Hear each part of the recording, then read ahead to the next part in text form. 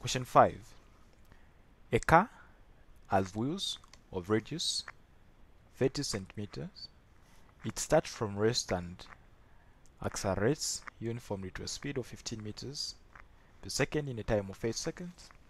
Find the angular acceleration of its wheels, the number of rotations one wheel makes in this time. Okay,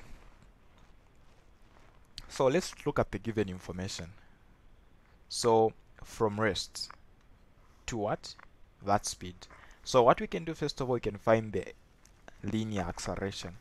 So the final was 15, the initial was 0, time 8. So 15 divided by 8 is what? 1.875 meters per what? Per second squared. Okay, so we found our linear acceleration. We can find the angular by, we do know that of course anything linear is rated as a product of radius with the angular counterpart. So if you make the angular counterpart the subject, you have your A being divided by the radius. So you have 1.875 divided by the radius. So 30 first of all is supposed to be converted to meters. It's because it's in the radius is in centimeters. So divide by 100, you have a 0.3. So you want to divide 1.875 by 0.3, which gives us 6.25. That is in terms of what? What are the units? The units are going to be rads per second squared. Okay. So we have our angular acceleration. We can now answer the other question, which says determine what? The number of rotations one wheel makes in this time. What do we know there? What relation can we use? So we can go back to the same equation that we had used in the previous question. Looking at the given information, we have our acceleration. Of course, this is our angular acceleration. And then we have the time. Okay, so this equation can be very helpful. We do now know that theta is equal to, so this is S is equal to ut, and then plus half h squared.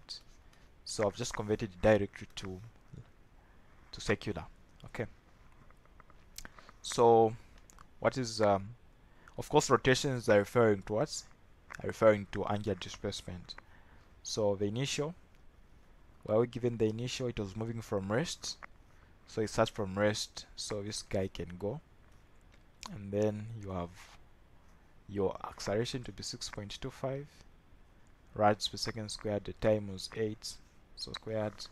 So you want to have 0.5 as you have multiplied by 6.25 multiply against 64, which is 8, right?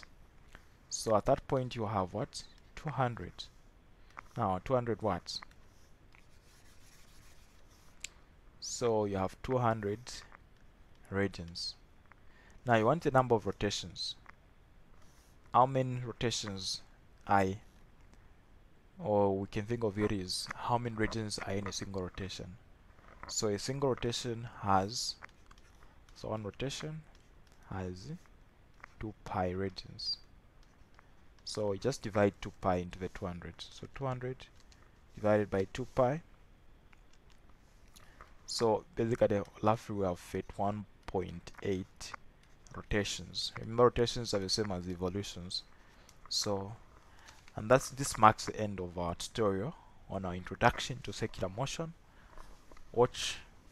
Check out for the next video that is going to be based on the centripetal acceleration, centripetal forces, and then dealing with the work, rotational work, power, and energy.